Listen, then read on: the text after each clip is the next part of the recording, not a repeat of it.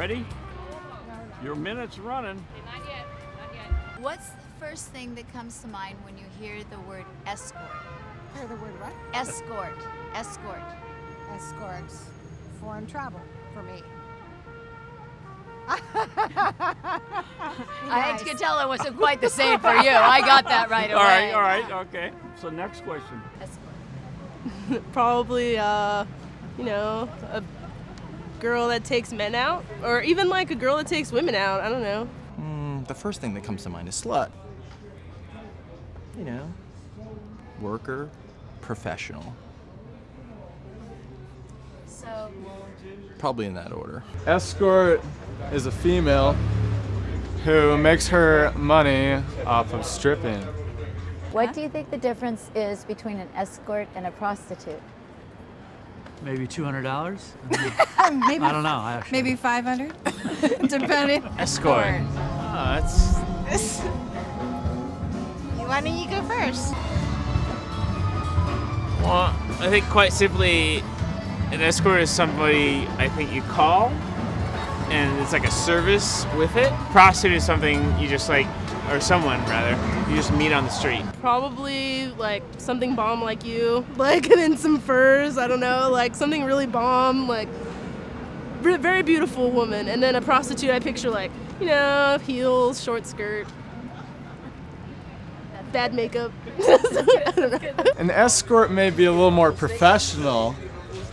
They may work at a specific establishment, a business.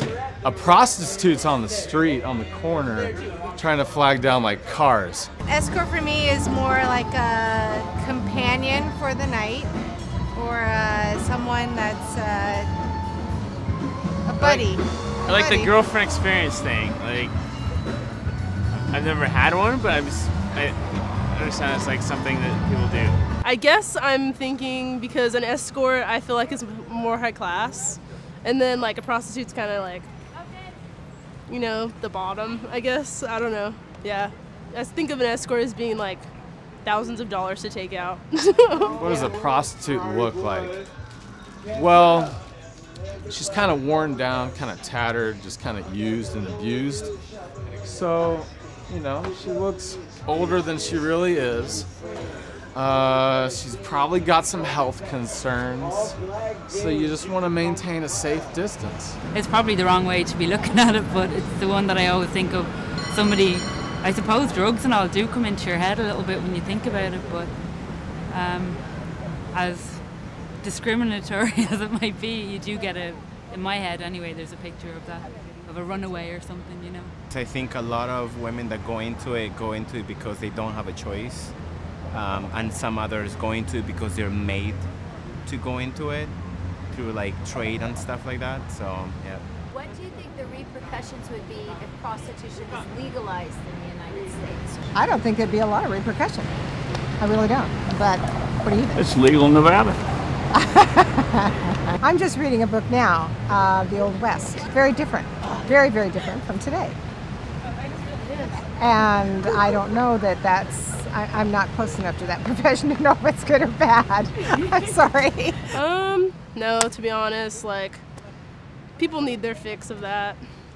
I don't know. I think it should just, as long as you don't do anything bad to the prostitutes, I think it should be fine. Are you serious? I think that'd be horrible. That would be like Amsterdam in San Francisco, California. Like, straight up prostitution, so I don't think that's good. What do you think would happen?